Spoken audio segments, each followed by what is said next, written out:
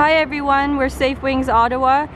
We're here at Ottawa U to do a Jane's Walk. So for all of you who don't know about Safe Wings Ottawa, our goal is to provide research prevention and rescue of birds colliding with windows. We're an entirely volunteer-run organization based in Ottawa and supported by the Ottawa Field Naturalist Club. I'm here right now with Safe Wings volunteer Deborah and an Ottawa U student Emma, and we're here for the Jane's Walk right at Ottawa U in front of the LRT station. And so I'm going to pass it over to Deborah to explain what our event here today is for Jane's Walk. Okay, I'm just going to try and talk loud here over top of the trains that are just leaving. So welcome to our virtual Jane's Walk. Jane's Walk is an annual festival that is usually is the first weekend in May, and it's an annual festival of free citizen-led walking conversations about our cities.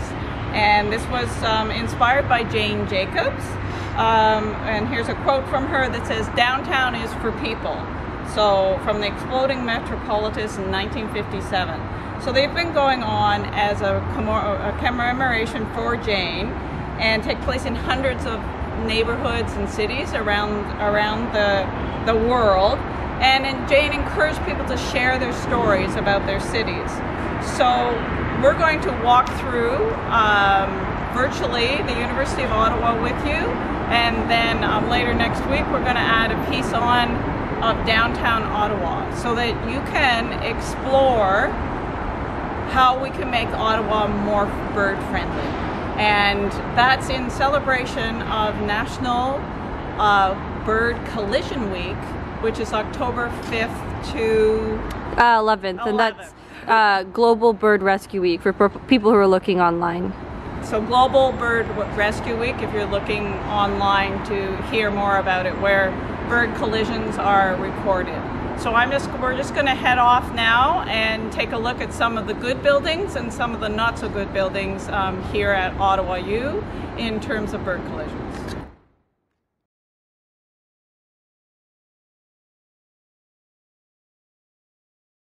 So this is one of the buildings at Ottawa U that's been designed for good heat energy, but unfortunately all of this glass is extremely dangerous for birds. So this is the site building, and we'll just move a little bit closer so that you can see how the trees and things reflect in the windows. I managed to scanning this building here, but as you can see, it looks like the clouds are there. And so what happens is on a bright day, the birds will think that this is the sky, and then they'll fly right into this building, and then they'll fall down. About here, and I found 3 small birds here this year, and mostly nuthatches and warblers, and sometimes they'll be scavenged by gulls, or in the case of here, there's actually little ants that have been feeding.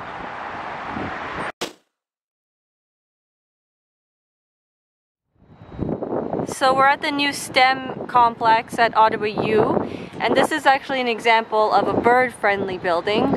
Just giving you a nice view of it right now, and Deborah will explain why this building is bird-friendly.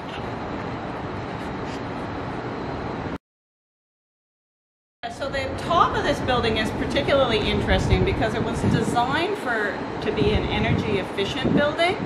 So the round circles on the windows have a number of different dots, and they expand or contract, but there are dots all over the building. And so the pattern changes throughout the day, and there's never a place where there's a distinct reflection. And you can see here, this is they put dots sort of in the 2-inch perimeter. And they're black dots, but they break up the reflection enough for a bird that a bird would not think that they could fly into this building. And in fact, I've spoken to the custodian of this building, and he says he's never seen a bird collide with this building. Great. Okay, Emma, you had a question? Yeah, so I was just wondering what exactly those spacing of the dots make it so important? Okay, so the bird needs to be 2 inches spacing, because otherwise the bird will think that the hole is big enough that they can fly through.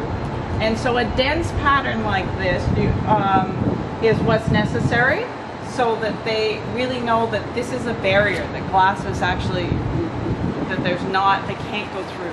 Because sometimes you'll see birds pecking on a mirror on a car, and that's because they don't realize that that's a reflection. As humans, we figure that out. We figure it out really quickly. But a bird doesn't know that. He thinks it's another bird, and he's trying to defend his territory.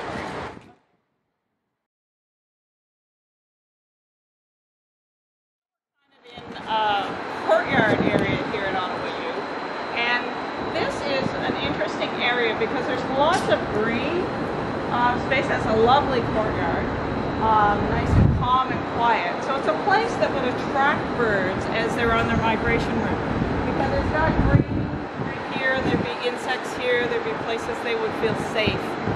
But unfortunately, birds travel at night during migration, and so they might come here to rest, and then they would wake up in the morning and try and leave.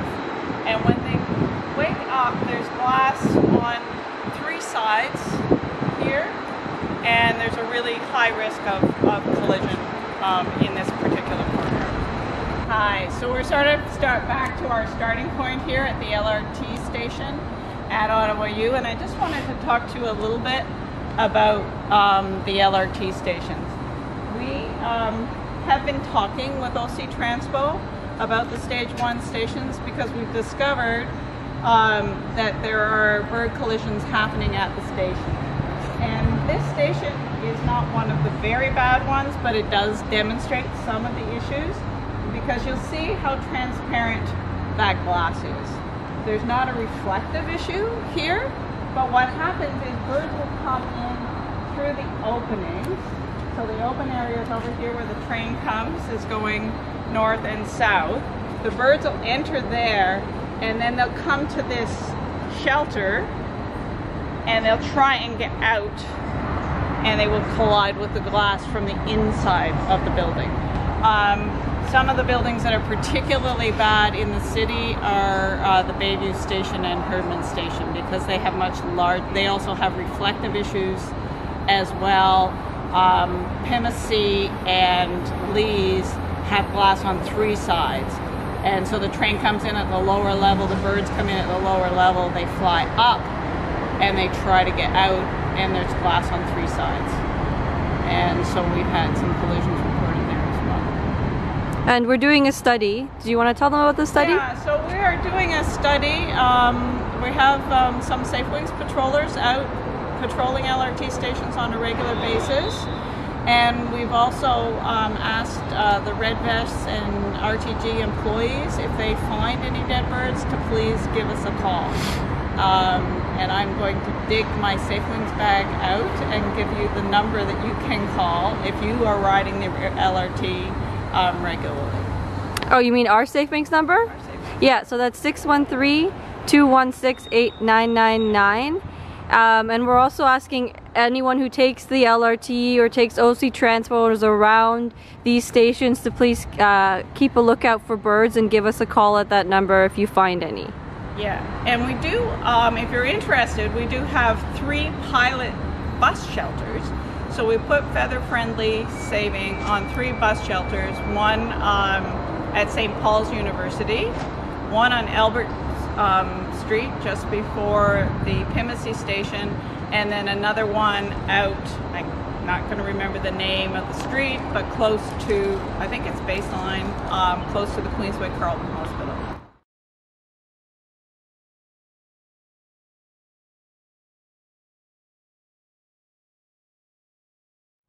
So I was just wondering what specifically makes a building bad or worse? Okay, well, Amanda just took a picture of the other side of this building, and this one has got a couple of issues going on. So it's got glass on 2 sides, and so on a corner like this, they'll think they can fly right through the corner, and then if you look up on the top, there's some more edges, and so the reflection is I start to get confused. This one as well has got this particular facade has an issue of, this is a long, beautiful corridor of trees and greenery. So if a bird's flying down here, they're going to think, as they look here into this window, there's a reflection of the trees, but there's also a living wall inside. And so they'll think that they can continue to fly through. And so it gives that tunneling effect with the glass and then the living wall.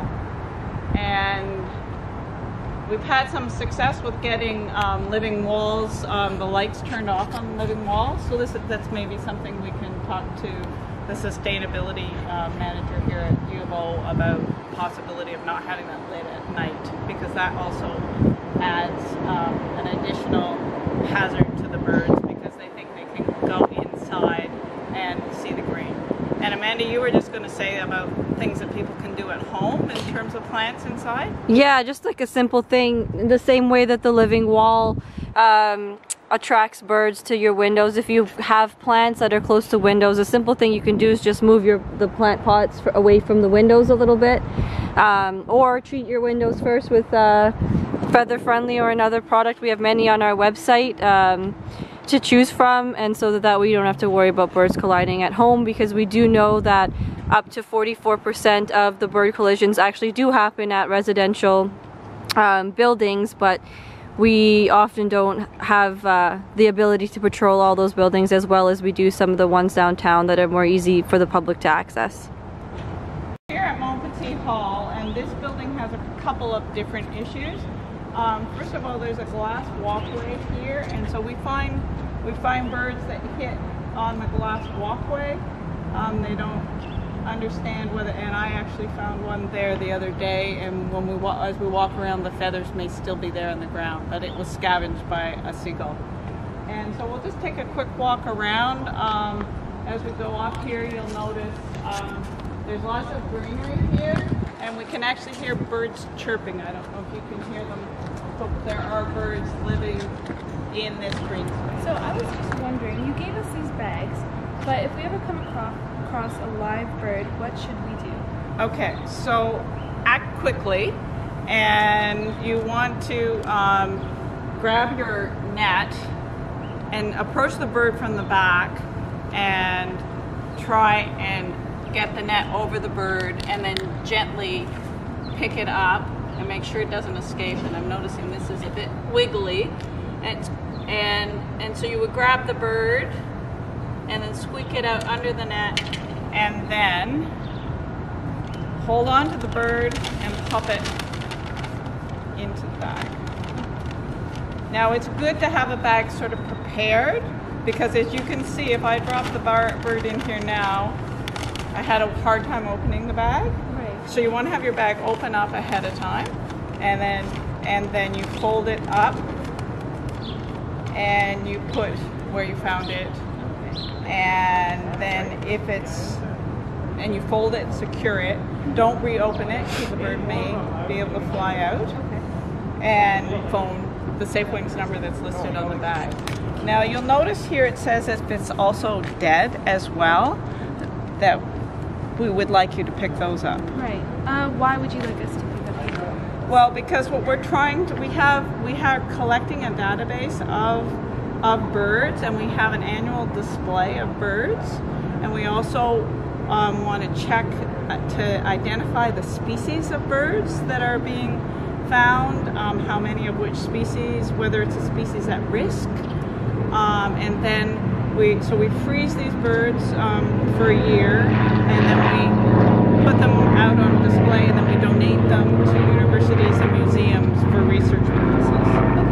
Very interesting. Thank you. Yeah, and the other thing that's good about that is then we have a database of where there's big problems. We know that the birds are colliding all over the buildings around Ottawa, but this sort of information gives us something to discuss with building managers when we speak to them about implementing bird-friendly design guidelines.